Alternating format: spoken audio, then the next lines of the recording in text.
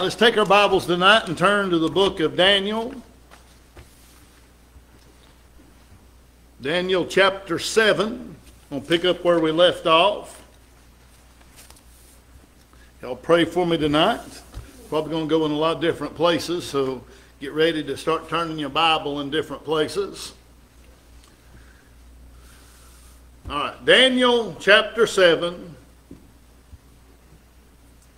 Read verse 9. It says, I beheld till the thrones were cast down, and the Ancient of Days did sit, whose garment was white as snow, and the hair of his head like the pure wool.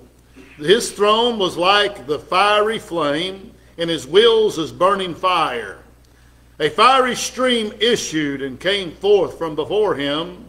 Thousands ministered unto him, and 10,000 times 10,000 stood before him. The judgment was set, and the books were open.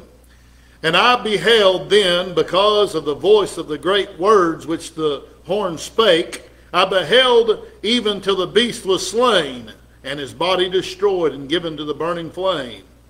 And as concerning the rest of the beast, they had their dominion taken away, yet their lives were prolonged for a season and a time. And I saw in the night visions, and behold, one like the Son of Man came with clouds of heaven, and came to the Ancient of Days, and they brought him near before him, and there was given him dominion and glory, a kingdom, and that all people, nations, and languages should serve him. His dominion is an everlasting dominion which shall not pass away, and his kingdom that which shall not be destroyed. Let's pray. Kind and gracious Heavenly Father, I pray that you'd be with me as I stand before your congregation tonight. I pray that you'd help me to stand in the power of the Holy Spirit. And Lord, I pray that you'd give me the correct interpretation here of these scriptures as I preach. And Lord, I pray that I not speak above anyone's head. Lord, you know my heart that I don't want to stand up here and just sound intelligent. I want people to understand what the scripture says. So Lord, I pray that you'd help me to make them understand. We ask all these things in Jesus' precious name. Amen. Now we start out there with verse 9 where it says, I beheld till all thrones were cast down, and the Ancient of Days did sit. That's a day when all the kingdoms of the earth are thrown down, and the Lord takes over as the King of all the universe. When the world once again will be under a theocracy, meaning God will rule and reign. See, the nations of the earth, the Bible says, are like dust in a balance to the Lord. They're counted as nothing and less than nothing. See, the Lord's going to blow all those kingdoms away, and he's going to set up his everlasting throne. You say, when's he going to do this? Well, we can read about it over in Revelation chapter 19. Turn over there if you'd like, or listen closely as I read it and comment a little bit on it. It says in verse 11 of Revelation 9, I saw heaven open, and behold a white horse. Now the heavens already opened about 7 years prior. When the window of heaven opened, Jesus said, come up hither, and he caught the church away up into the clouds. And we've been with the Lord for 7 years. But at the end of that 7-year period, he's going to come back, and he's going to come back with 10,000s of his saints.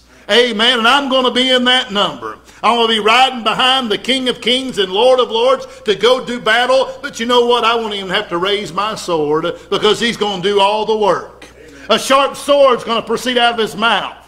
And he's going to destroy his enemy with the brightness of his coming. And he's going to be riding on a white horse. As I've preached through the book of Revelation a number of times, when I come to that chapter and that verse, I always do this. I give you what the Greek is about the white horse so I can explain it to you better. The Greek word for white horse means in English white horse. So it's coming back on a white horse. You might say, are there horses in heaven? Evidently they are. And you know what? We'll be riding upon horses too. The armies that are in heaven are going to follow him upon white horses. You might say, I don't like horses. Well, maybe you don't, but you're going to be riding on one. But anyways, he saw heaven open, and behold a white horse. And he that sat upon that horse, it says, was called Faithful and True. I like that. He's faithful. He said he's coming back, and you know what he's going to.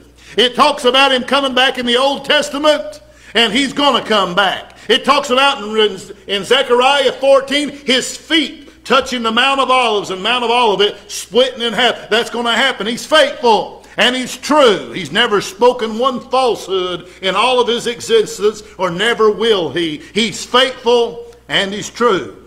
And it says, in righteousness he that judge and make war. Now, I can't say that all wars are righteous. There's some very foolish wars, right? There's a lot of wars over things there shouldn't be wars over. And men certainly can't seem to get along, can they? But when Jesus comes back, he's making war in righteousness. He's going to set everything straight. He's going to put everybody in their place that's out of line. He's going to make the crooked straight. And he's going to have equity in it too. You certainly know in the dealings of men, everybody don't get their just due. But when Jesus comes, everything's going to be set justly. Amen? And I tell you what, I'm so glad he didn't deal with me justly, because I would have went to hell, but he dealt with me in mercy and in grace. But when he comes back, he's dealing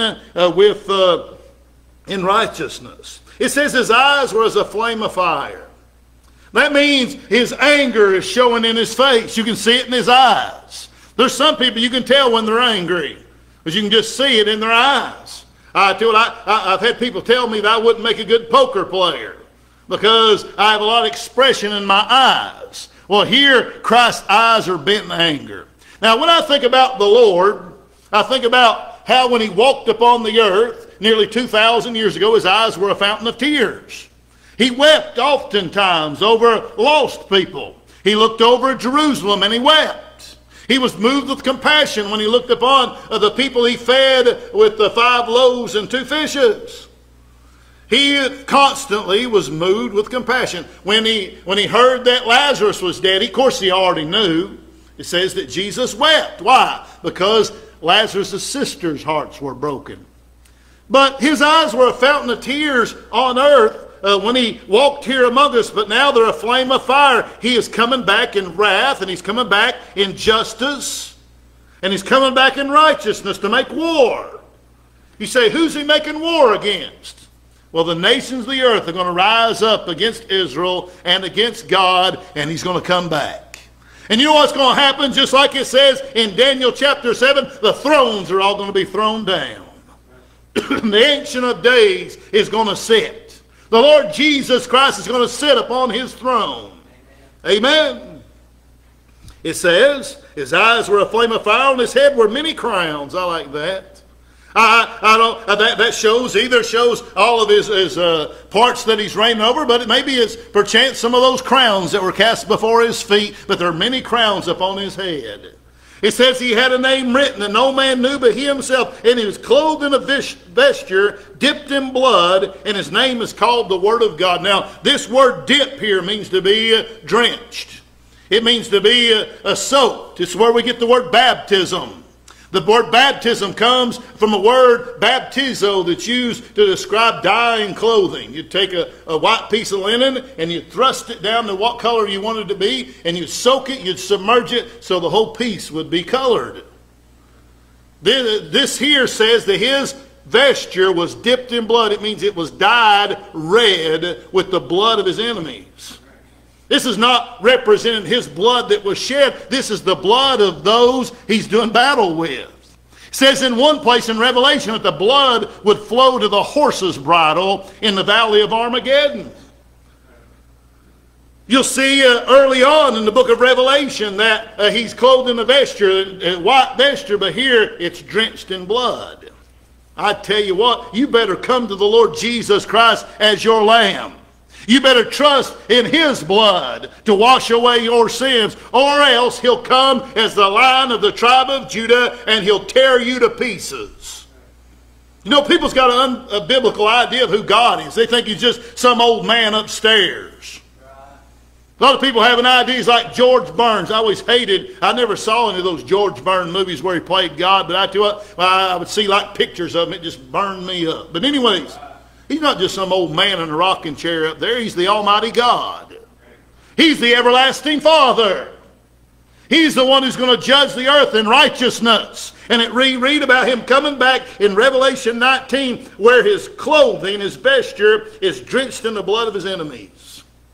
He goes on to say, and the armies which were in heaven followed him upon white horses, clothed in fine linen, white and clean. That's us. That's the saints of God. You say, how do you know, preacher? How do you know that's not talking about angels coming? Well, angels are spirits. How are spirits going to do battle with flesh and blood in Armageddon? By the way, if you'll read early on that chapter, it says that the saints were clothed in fine linen, white and clean. And that's what these armies are clothed in. We're coming back with him. Does not the Scripture say over and over again that we shall rule and reign with Christ? If we're going to rule and reign with him, we got to come back with him. In the book of Jude, it says, the prophecy of Enoch says, the Lord cometh with who? 10,000s of his saints. We're coming back with him. That's us. It says, and out of his mouth goeth a sharp sword, that with it he should smite the nations. He shall rule them with a rod of iron, and he treadeth the winepress of the fierceness of the wrath of the Almighty God. Here's a vivid picture for you. Christ crushing his enemies is likened to someone treading the wine vat. You get all the grapes and put them into a big container, and people would take their shoes off. And I don't like the idea of this. But they'd get into that wine vat and they'd stomp those grapes and turn them into juice. Now, I don't know about that. I just don't want to drink something where people's feet have been in it. But you can if you want to.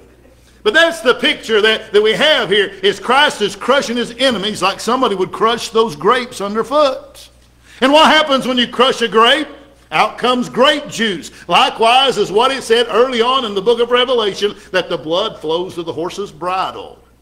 But anyways, going on to say, and he hath on his vesture and on his thigh a name written, King of Kings and Lord of Lords. And I saw an angel standing in the sun, and he cried with a loud voice, saying to the fowls that fly in the midst of heaven, come and gather yourselves together unto the supper of the great God. Now there's a contrast here. For those who have been born again, saved by the grace of God, we will sit down at the marriage supper of the Lamb. We'll sit down with Abraham, Isaac, and Jacob. And we'll sit down with the Lord like the Lord said. He said, I'll not take the fruit of the vine until I take it with you in my kingdom. We're going to sit at the Lord's table. We're going to have a spectacular supper. But right here, those who do not know God will be the supper. Not for the saints of God, but for the birds.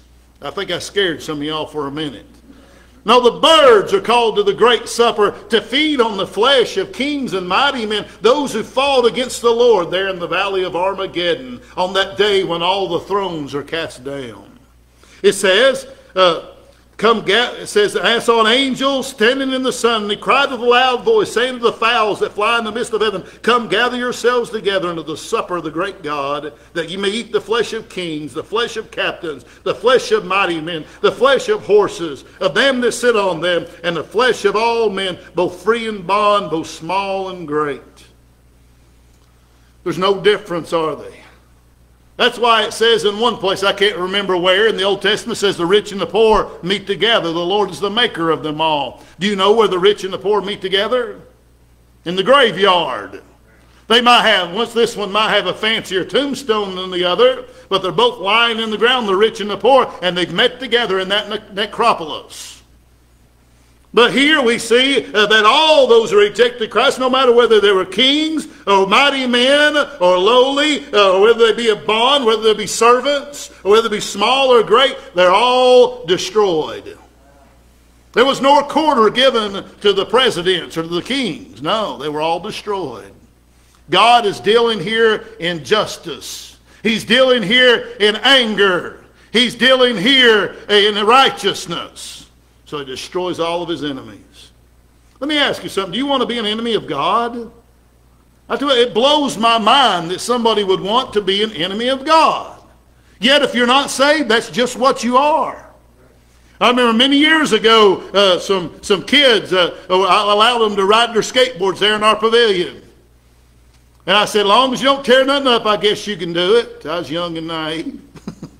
You know what happened? They tore it up. They beat the door in. It broke off of its hinges. The light switches were all broke off of the poles. And I said, sorry, fellas, you can't ride no more. And that was really nice. But the next week, on our building dinners, somebody spray painted "Fight the Power" on there. Now, it didn't make me that mad. It really was sad. Because I told my wife, I said, those kids don't realize what power they're fighting against. You don't pick a fight with the Almighty. I mean, I could get paint and paint right back over that. Some white paint's easy to put on. But don't pick a fight with the Almighty. And they were picking a fight, but I tell you, if you're not saved, you are already an enemy of God. You could be in His family by faith. You can be saved, but as long as you continue outside of the grace of God, you are His adversary. You know, you think the devil's the only adversary of God. No, the unbelieving world is. But I tell you, He'd have all men to be saved.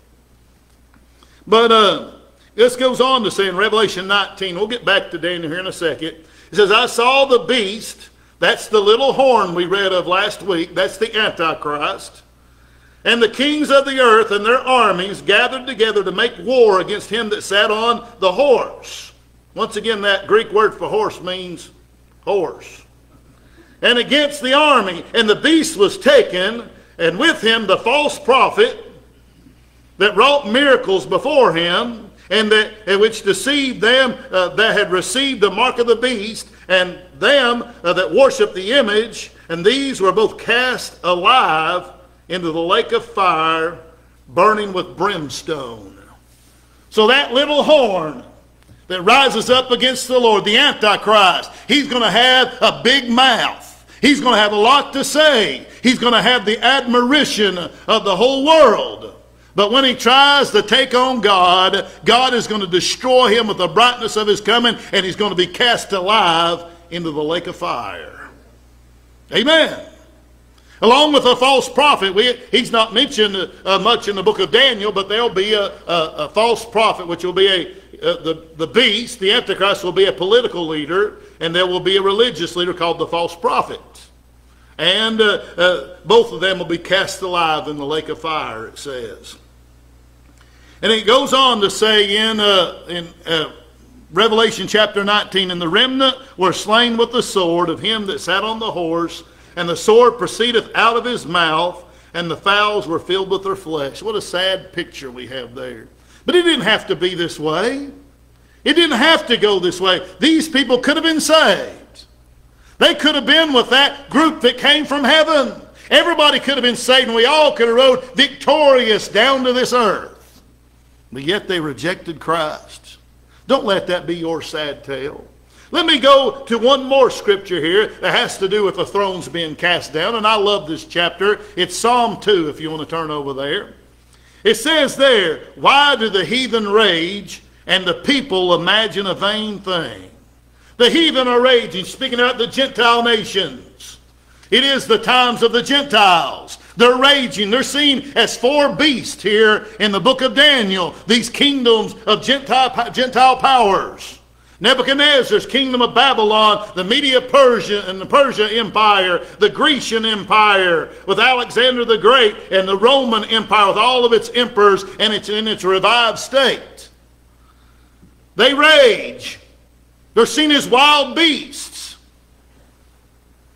They imagine a vain thing. You say, what's this vain thing they imagine? The thing they imagine is they can overcome the Almighty.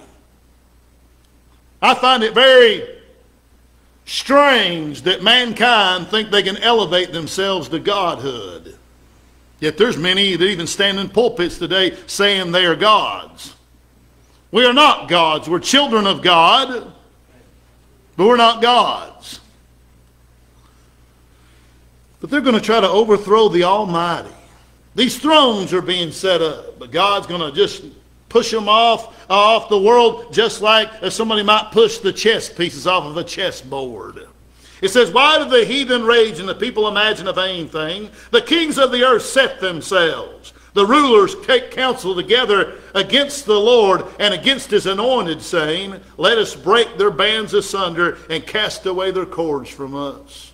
The kings of the earth on their thrones speak to one another. Let's break away from religion. Let's break away from God. Let's break away from Christianity. All it's been to us is bands and cords. It's kept us from doing all the things we want to do. And what is it they want to do? Well, they want to revel in their own filth. What they want to do. That's what they're doing today. They're trying to cast away Christ right now. Have you ever noticed that they're all the time making fun of one deity that's worshipped in this world? Which deity is it that they're all the time attacking? The real one, the Lord Jesus Christ. They dare not attack Muhammad. They dare not attack the Buddha, or any of those other people. But they certainly do mock Christ, don't they? That tells me a lot. The world is raging against Christ. They want to cast away his cords. They want to do away with his word. They want to do what they want to do. They don't care what he said about marriage. They don't care what he said about sodomy. They don't care. Let's cast away their cords. It says, let's break their bands asunder, cast away their cords. And it says, he that sitteth in the heaven shall laugh. The Lord shall have them in derision. The Lord is going to laugh, not because he thinks it funny. He's going to laugh to scorn at these people. What audacity does the creature have to rise up against the Creator? What chance do they have when their nations, not only the people that make up those nations, but the nations themselves are like the dust of a balance? He's going to knock down their thrones. It's like an ant setting up an anthill, and I come over and I kick that anthill away. The ants, they build back the anthill. You know what I could do? I could go and kick that thing over every single day. It ain't no problem to me. God's going to kick them over like an anthill. But when God kicks them over, they ain't going to rebuild. His throne is going to be built up and set up in his place. Daniel interpreted a dream very similar to this vision that he had, where the stone rolled down the mountainside and hit the image that represented the kingdoms of men, and it turned that image into dust, and his stone that was cut out of their hands began to grow and filled the whole earth. His kingdom will have no end. It will stretch from shore to shore till sun and moon wax and wane no more. He that sits in the heavens shall laugh. Then shall he speak to them in his wrath and vex them in his sword his pleasure. And he goes on to say, yet I've set my king upon my holy hill of Zion. What king is that? That's the Lord Jesus Christ. I will declare the decree. The Lord has said unto me, thou art my son, this day I've begotten thee. The Father speaks to the Son and says, I'm going to set you on the throne. I've declared the decree. He said, ask of me, and I shall give thee the heathen for thine inheritance. That's them Gentiles. And the uttermost part of the earth for thy possession. He's not just going to reign on that little sliver of land over in Israel. He's going to rule over the whole world. Not only the whole world, but all of existence is his. He says, thou shalt break them with a rod of iron. That's what he's going to do. He's going to break the nations of the earth with a rod of iron. He's going to cast down their thrones. It's like somebody going into a place that makes pottery with a rod of iron and just hitting those pieces of pottery and destroying them and demolishing them with one swing. That's what he's going to do to the nations of the earth. It says, now, here's your advice. Be wise now. Be wise when? Now, O ye kings, be instructed, ye judges of the earth. Serve the Lord with fear and rejoice with trembling. Kiss the Son, lest he be angry and ye perish in the way, when his wrath is kindled but a little. Blessed are they that put their trust in him. You're blessed if you trust him. But I tell you, if you don't trust him, it'll not go well for you. Right? If you don't trust him, it'll be hellfire for you. Let's get back to Daniel chapter 7 now. Back to, I believe it was verse 9. It says, and the Ancient of Days did sit, whose garment was white as snow, and the hairs of his head like pure wool. Now, who is this Ancient of Days that sat down after he's knocked down the thrones of this world? Well, it describes him. It says that his garment was white as snow, and the hair of his head like pure wool. It's white. Well, we read the description of the resurrected Christ in Revelation chapter 1, verse 10. Listen to the description of Christ. It says, and I was in the Spirit, talking about John on the Lord's day, and I heard behind me a great voice as a trumpet, saying, I am the Alpha and the Omega, the first and the last. Of what thou seest, write in a book, and send it to the 7 churches which are in Asia, at Ephesus, and to Smyrna, and to Pergamos, and to Thyatira, and to Sardis, and to Sardis, and Philadelphia, and to Laodicea. And I turned to see the voice that spake with me, and being turned, I saw 7 golden candlesticks. And in the midst of the 7 golden candlesticks was one like to the Son of Man, clothed in a garment down to the foot, and girt about the paps with a golden girdle. And his head and his hairs were white like what? Wool. As white as snow. And his eyes were a flame of fire. And his feet like unto brass as they burned in a furnace. And his voice is the sound of many waters. This is talking about Christ right here taking the throne. Christ is going to sit on the throne. It goes on to say, very much in accord with John chapter 1, where it says his feet were like fine brass as they burned in a furnace. It says here in Daniel chapter 7, verse 9, his throne was like to a fiery flame, and his wheels as burning fire. There's fire all around him. And I thought fire certainly is symbolic of judgment. His eyes were burning like a flame of fire. His throne was a flame of fire. And so were the wheels. Interesting enough, I'm not exactly sure what these wheels are in this text, but I do know in the book of Ezekiel that there were wheels about the Lord and they were full of eyes. And these eyes, of course, are showing forth that God sees everything.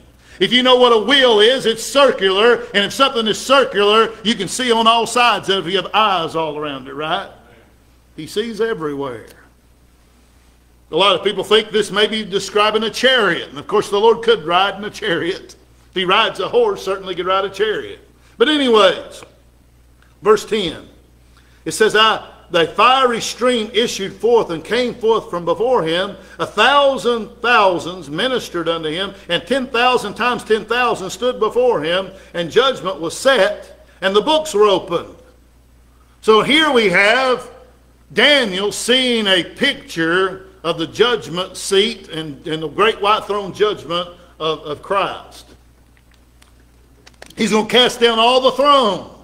And sure, there's other things that happen in between, but here he goes straight in his vision to the judgment.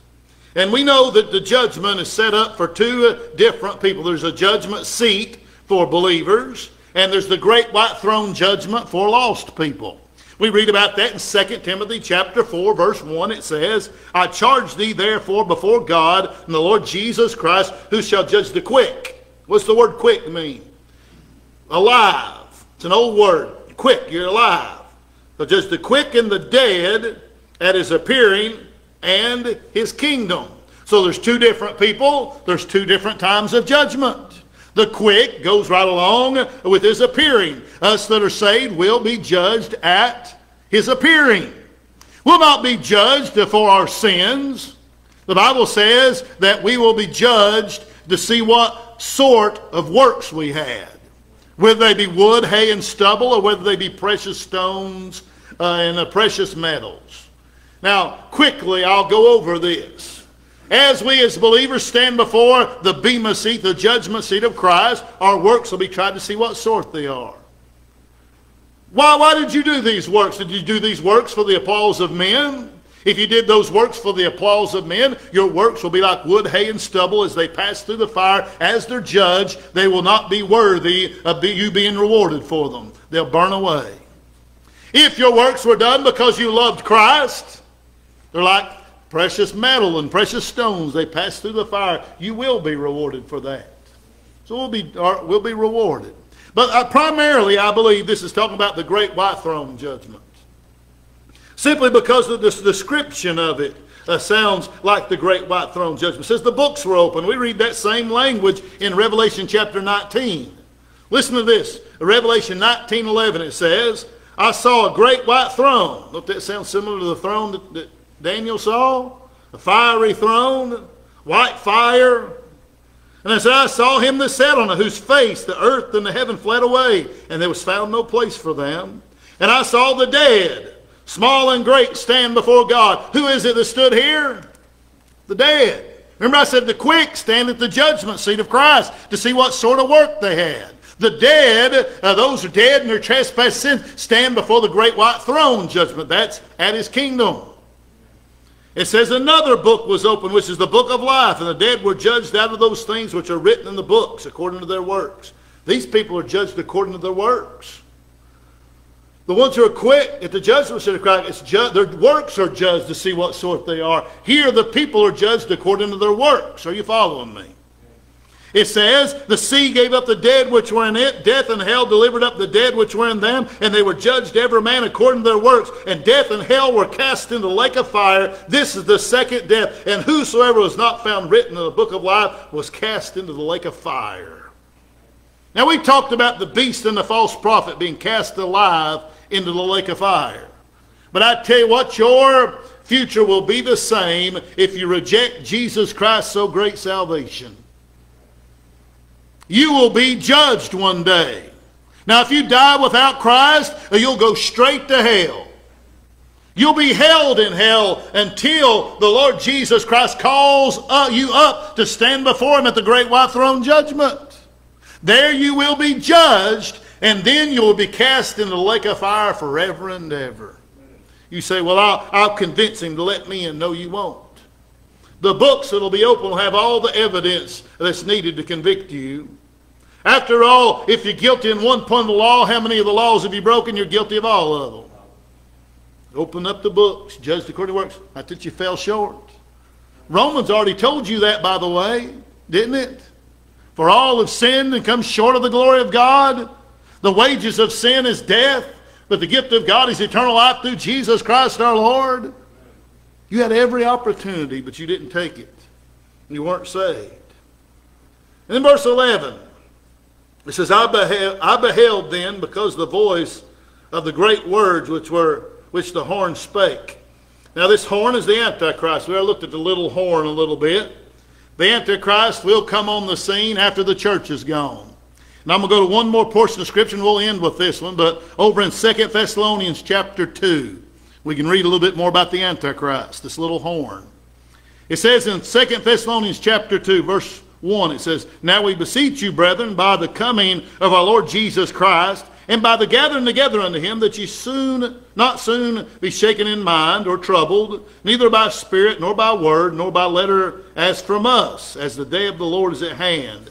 Let no man deceive you by any means, for that day shall not come except there be a falling away first, and the man of sin be revealed, the son of perdition.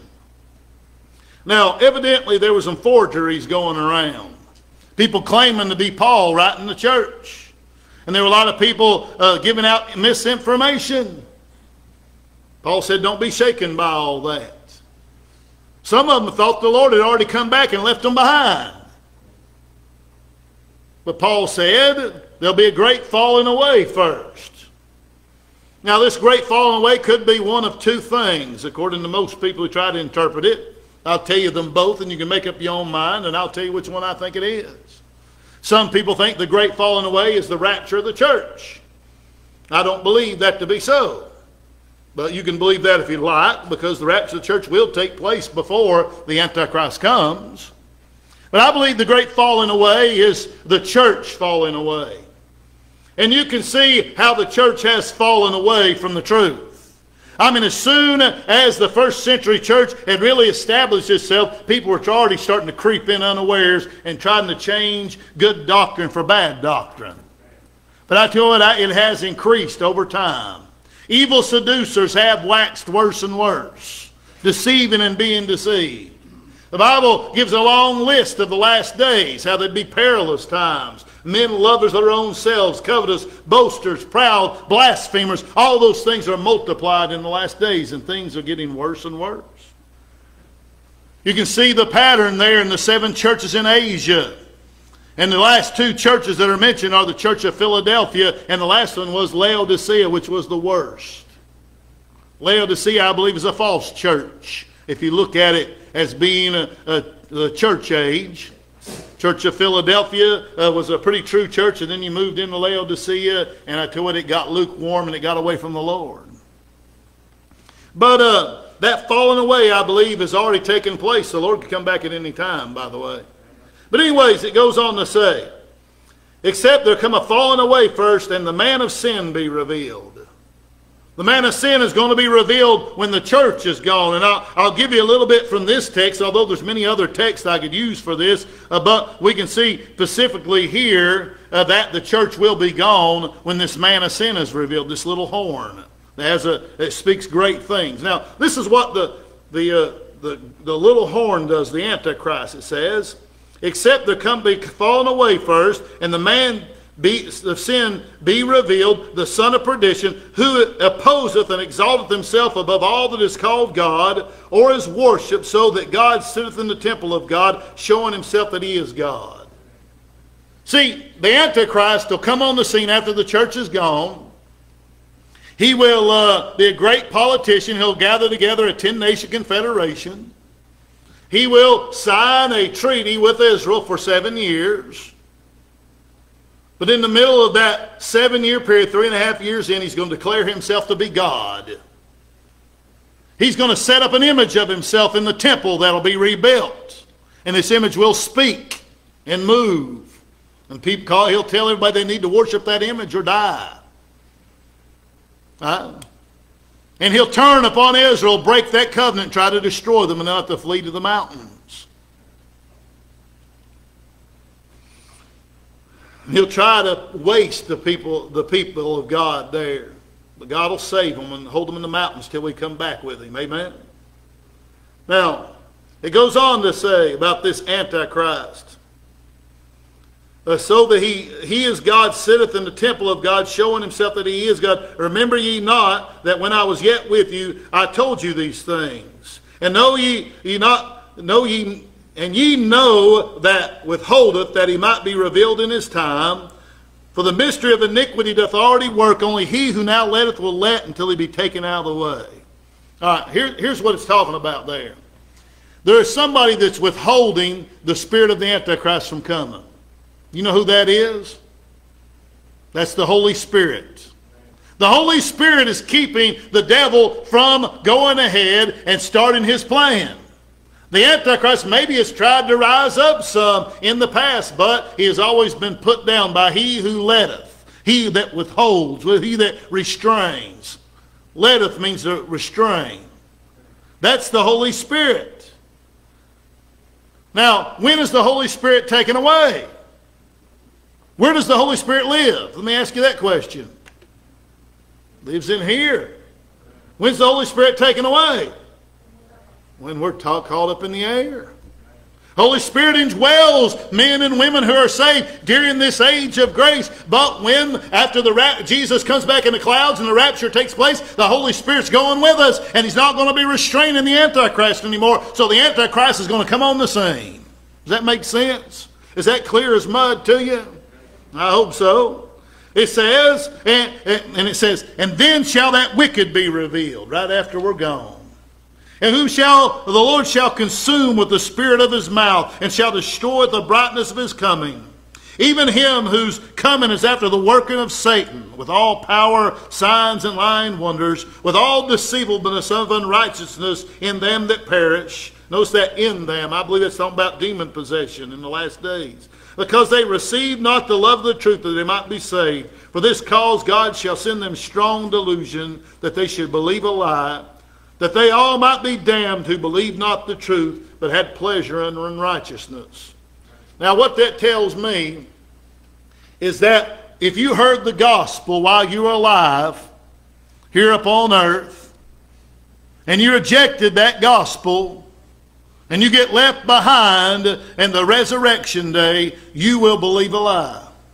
God will send you strong delusion. So I tell you, you better be saved today. You better come to him now. I mean, read it for yourself. That's what it says. There's no way to get around it. I've read it over and over again, but that's what it says. If you rejected the gospel, you'll not hear it later. You'll be deceived. You might say, well, I'll get saved in the tribulation period. No, you won't. Not according to that. So why not be saved today? Why not kiss the Son, lest he be angry with you? Why not, instead of being a part of those thrones that are cast down, why not rule and reign with Christ Jesus by trusting him as your personal Savior? Let's pray.